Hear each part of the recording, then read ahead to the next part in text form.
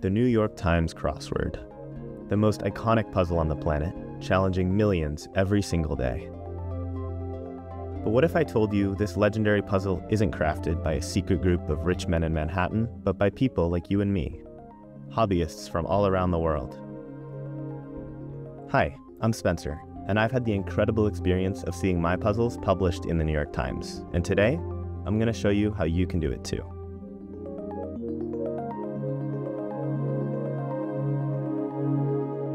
Whether you're a puzzle enthusiast or just curious about how it all works, this video will take you behind the scenes of what it takes to get your crossword published in the New York Times. And trust me, it's more accessible than you might think. Let's dive in. Part 1. Why? First, prestige. The New York Times crossword is by far the most prestigious crossword, and it's not even close. For over 75 years, the New York Times crossword has been the gold standard in the puzzle world. It's the puzzle that the best constructors aspire to, and the one that solvers eagerly await each day. Being published in the Times means you're part of a long tradition of excellence. You're joining the ranks of legendary constructors and contributing to a puzzle that has been a cultural icon for generations. And it's not just about personal achievement. Being a New York Times constructor is an instant conversation starter at family gatherings, parties, or even a job interview. Plus, it's a title that stays with you. Once you've been published in the Times, you're forever part of that elite group. It's something that stays on your resume, your social media bio, and your personal bragging rights for life. Second, attention. If your puzzle gets published in the Times, it will literally be played by millions of people. Plus, many of these solvers actively discuss the puzzles online, whether it's on social media, blogs, or even YouTube channels dedicated to daily crossword reviews. When your puzzle hits the Times, you'll see it dissected and discussed by people who truly appreciate the craft. It's an amazing feeling to see your work being talked about by so many. Plus, there's the global reach. Your puzzle will be solved on breakfast tables and in coffee shops from New York to Tokyo. You might even get messages from people across the world who've played your puzzle and loved it. So, if you've ever wanted to make a real impact with your work, getting a puzzle in the New York Times is one of the best ways to do it. Finally, payment.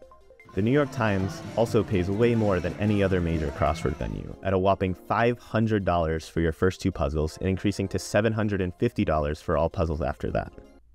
Oh, and on Sundays, that amount is tripled. Part 2. How? So, hopefully, by now you're interested in creating a puzzle for the Times. But how do you actually do that? I'll be diving deeper into all these topics in future videos, but for now, this should serve as a helpful overview. First off, some info about the crossword. The Times crossword is open submission, which means you can technically start submitting puzzles today if you really wanted. However, since you're only allowed 3 pending submissions at a time, and it can take up to 90 days to receive a response, I'd recommend holding off until you've had some practice and feel confident in your work. The easiest crosswords of the week are the Monday puzzles, and they get progressively harder until Saturday, which is the toughest puzzle of the week. The iconic Sunday crossword is the largest, at 21 by 21 squares, compared to the weekday size of 15 by 15. But it's usually about the same difficulty as a Wednesday puzzle. Monday through Thursday puzzles always have a theme, which usually appears in the longest across entries in a puzzle. These themes are typically straightforward on Mondays and Tuesdays, but get trickier as the week progresses. On Fridays and Saturdays, the puzzle is themeless. These puzzles focus on longer, more interesting words with fewer black squares. Clues in these puzzles are often designed to be more misleading, and they require clever lateral thinking to solve. Creating these wide open spaces requires a really solid intuition for gridding, along with lots of trial and error. Because of this, themeless puzzles tend to be more challenging for beginner constructors to create, so I'd recommend starting with themed puzzles. Part 3. Getting started. Now that you've got an overview of how the New York Times crossword works, you might be wondering how to actually get started. Don't worry, I've got some tips to help you dive in and start crafting puzzles that have a real shot at getting published. If you're going to spend money on only one thing, it should be a membership to xwordinfo.com. For $20 a year, you get access to a database of every puzzle that has ever run in the Times, as well as tools like the Finder, plus comments from the prolific Jeff Chen on nearly every puzzle from 2014 to mid-2023 that should be very helpful for newer constructors. You can also look at puzzles sorted by any conceivable metric if you're into that kind of data. Looking at past puzzles is a great way to get a feel for what kinds of themes are common in puzzles and how the difficulty can vary by day of the week. Next, you'll need to pick a software for creating puzzles. The best free options at the moment are Crossword and Ingrid, although if you're willing to spend money, I highly recommend Crossword Compiler. Lastly, you'll need a word list. A word list is sort of like a dictionary, but expanded to include things like phrases, abbreviations, initialisms, and people.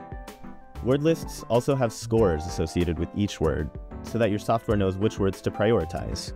For example, fun phrases like X-ray vision or you make me sick would be given high scores, while esoteric abbreviations or variant spellings would have low scores. Bummer topics like death, debt, disease, and dictators are also generally good to avoid, although sometimes a dictator's name does have some kick-ass letters. For a free word list, I highly recommend Spread the Word List, although the $50 Xword Info membership tier unlocks the Xword Info word list, which is also great.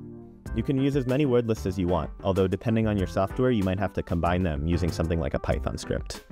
So those are some solid tips to help you get started on your crossword construction journey.